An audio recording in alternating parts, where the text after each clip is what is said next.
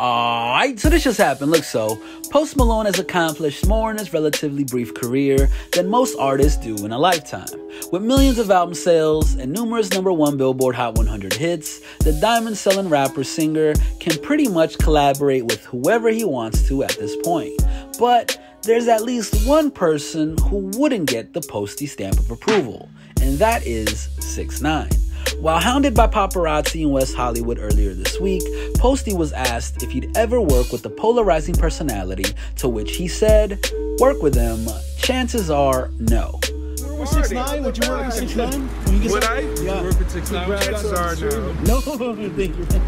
But Post's answer isn't surprising when considering 6ix9ine's sold reputation in the music industry. The 24-year-old was arrested in November 2018 on racketeering charges and agreed to cooperate with the federal government in exchange for a reduced sentence. In October of 2019, the controversial rap figure took the witness stand during the trial of 9 Trey Gangsta Bloods Aljamain Nuke Mack and Anthony Harv Ellison.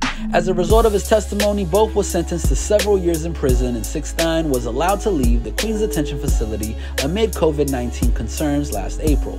Although he's off house arrest, he remains under federal probation for the next few years. Despite the feds' watchful eye, 6ix9ine hasn't stopped trolling other rappers on social media, nor has he stopped rapping about nefarious activities in his music.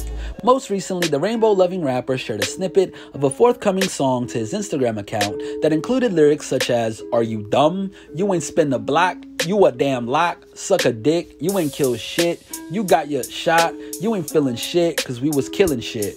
Wow, so many great bars. Shortly after 6ix9ine was released, attorney Don Florio promised her client wouldn't beef with other rappers or troll online. Just last weekend, he confronted Meek Mill outside of an Atlanta club and attempted to reel him into some kind of altercation.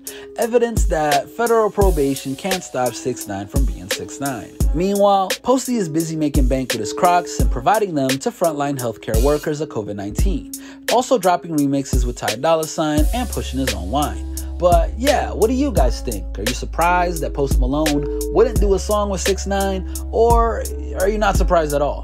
Let us know your thoughts in the comment section below. Hit that subscribe button and notification bell to stay up to date on all of our new videos. And as always, make sure to keep it all the way locked to hiphopdx.com.